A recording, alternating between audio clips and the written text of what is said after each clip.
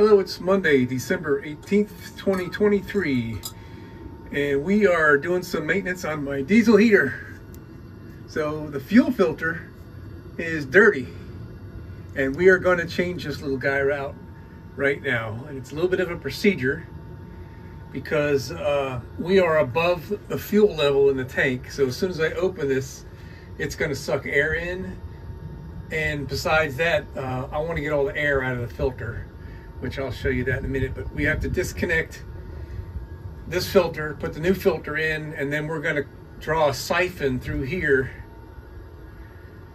into a hose, which I will connect back here, I guess. And we're going to let that siphon run until all the air bubbles come out of the filter and through the siphon hose and into this little bottle that I've got. And then it's not going to purge that filter out completely because the fluid's going to be coming down. And then what we're going to do is we're going to hold the bottle up above this level so it'll backflow and it'll push all the air out of the filter and out of the lines that way. So here we go. Here's the one I just took out, and see, it's got like a clean side and a dirty side. That, I believe, is that bacteria stuff that grows in diesel fuel. I had a bit of a problem with that. I've been using the algicide stuff, but here's the new one. So let's get that thing put in. All right, I got a siphon going, and we're going to keep on going until we get a few ounces of fuel in this container. All the bubbles are out of the hose. All right, I can't let go of that or it's going to dump over. Let me see if I can crawl underneath and show you what's happening here. So in order to get the air out, you get backflow, which I'm getting ready to do right now.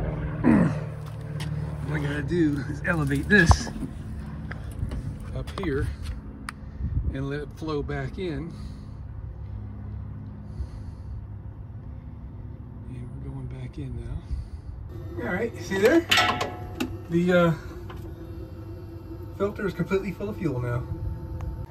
Okay, I had a little bit of a mishap.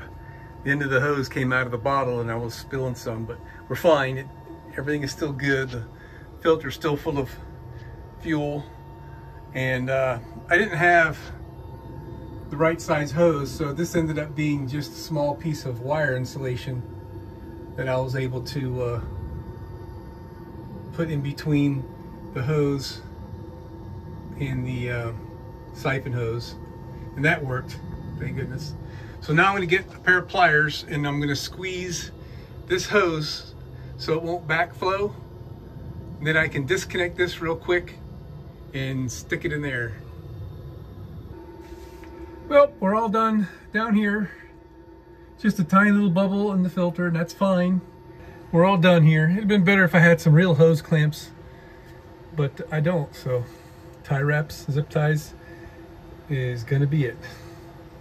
And here's a better look at the filter out in the sunlight. The old filter, that is. And I'm glad I changed it.